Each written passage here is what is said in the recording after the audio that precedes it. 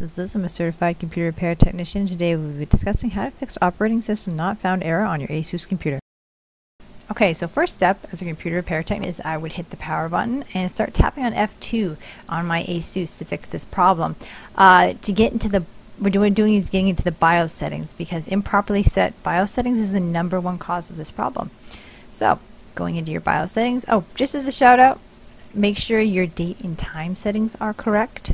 Use your tab and arrow keys to set these, because this can cause a boot loop problem. So next thing we're going to do is go over to your boot settings. Make sure your hard drive, or it says Windows Boot Manager, same thing, is set as boot option 1. This can cause that problem. Also, make sure all your USBs are no longer attached to your computer. This can also cause this problem.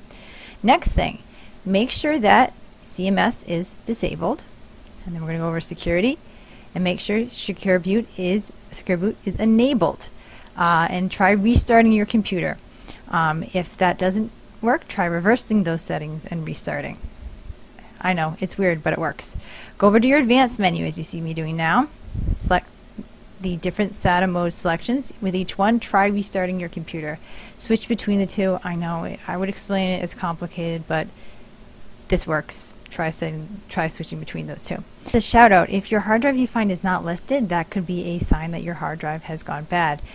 Second thing, next step would be to try to reinstall your operating system. We have a video down below on how to do that. Sometimes your operating system gets corrupt and then your computer can no longer access it, causing a no bootable device problem.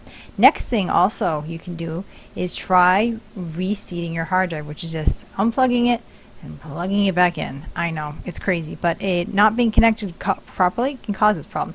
And to my final reason, this is the saddest one of all. If you find that you've reseated it, you've done the settings, and you've reinstalled it, still not working, you may need a new hard drive. Sometimes they just go. I know, it's sad.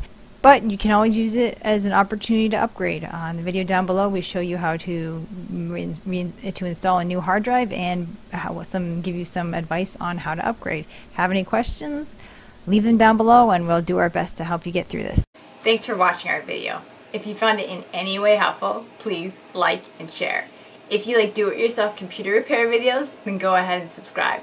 If you have any questions or some great ideas for some videos, leave them down below and one of our certified technicians will respond as quickly as possible.